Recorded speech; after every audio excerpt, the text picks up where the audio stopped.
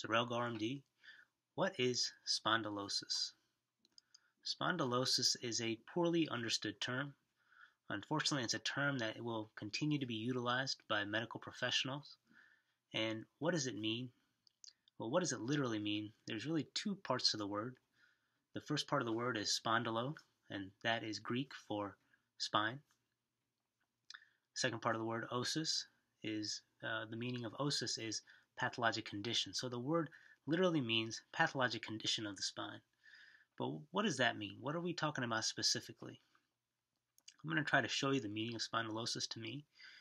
The reason I think spondylosis has existed in the terminology is because it combines a lot of different diseases into one term that is understood by radiologists, orthopedic surgeons, spine surgeons, and physiatrists.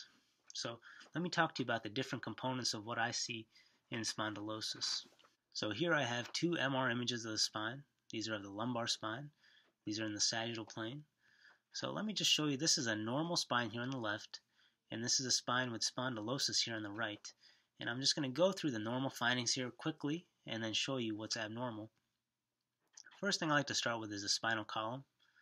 You can see here are the vertebral bodies, and in between the vertebral bodies are these discs. And these discs are what allow you to have flexibility in your spine. These discs are juicy, meaning to me that they have internal fluid here, and that's evidenced by this high signal or white signal here centrally. So that means this person can have flexibility when they flex, extend, or bend. So that's kind of the normal appearance of the vertebral column.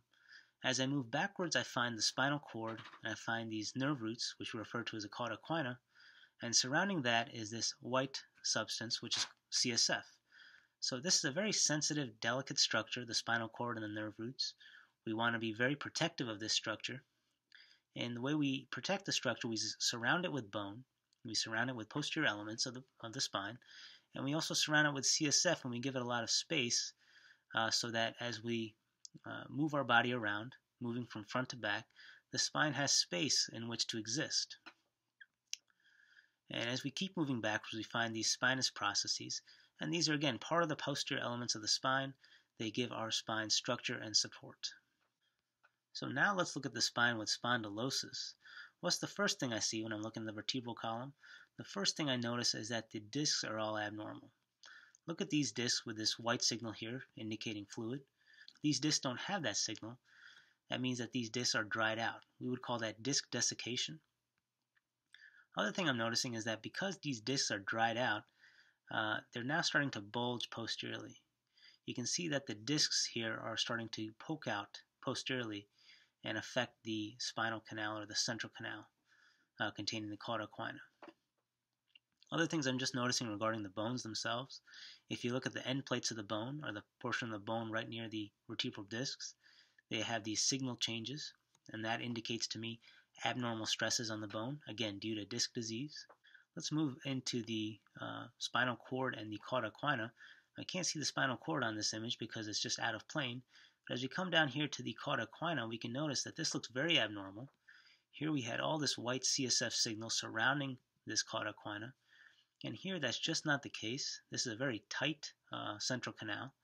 You can see that at certain levels where there's a disc bulge and there's some hypertrophy of the ligament here, there's actually pinching of the cauda equina at multiple levels. We call that spinal stenosis. And you can see that could definitely result in symptoms or pain. You basically have nerve roots that are being compressed by surrounding structures. Again, not the case in normal spine, but is the case in this spine with spondylosis. Then lastly, looking at these spinous processes, I can see they're very close to one another, and they've basically lost that internal space here. So this person is going to have a lot of difficulty. Imagine this person trying to bend backwards. All these pieces of bone are going to get in the way of each other. And again, we call this Bostrop's disease, but again, it's just part of this process of degenerative change of the spine, loss of mobility, and findings that would correlate with pain. All right, so now we've done kind of a cross-sectional view of the spine. Here again, you can see in the normal spine a lot of CSF surrounding those nerve roots which are floating here. So this is a perfectly normal spine here on the left. Look how abnormal this spine with spondylosis is. We would call this spinal stenosis. You can see there's no CSF signal here. There's no white stuff here, so that's completely abnormal. And you can see why is that? It's being impinged upon by this large circumferential disc bulge. We've got these huge facet joints here, which are hypertrophied with thickening of this ligament here. So this is spondylosis. This is spinal stenosis, and this is a normal spine. So again, I could describe all the findings here on this patient with spondylosis individually. I could say that there are end plate changes within the vertebral bodies. I could say there is disc disease at multiple levels. I could see there's disc bulges at multiple levels. I could say there's spinal stenosis at multiple levels, probably moderate to severe due to a combination of disc disease, facet disease, ligamentum thickening. I could talk about how tight this central canal is.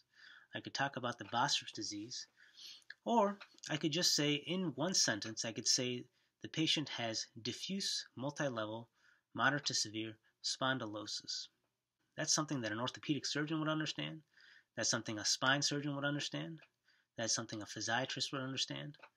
And that's something that some internal medicine and family medicine doctors would understand. So that's why we use the term spondylosis. I agree it's not the best term, but I think it's a term that takes into account all the different findings that are present in a degenerated pathologic spine. All right, that's it for me, Sarel Gaur, MD, Diagnostic Interventional Radiology. Feel free to comment, like this video if you like it, or subscribe for additional content. Thank you for watching. Sarel Gaur, MD. Take care.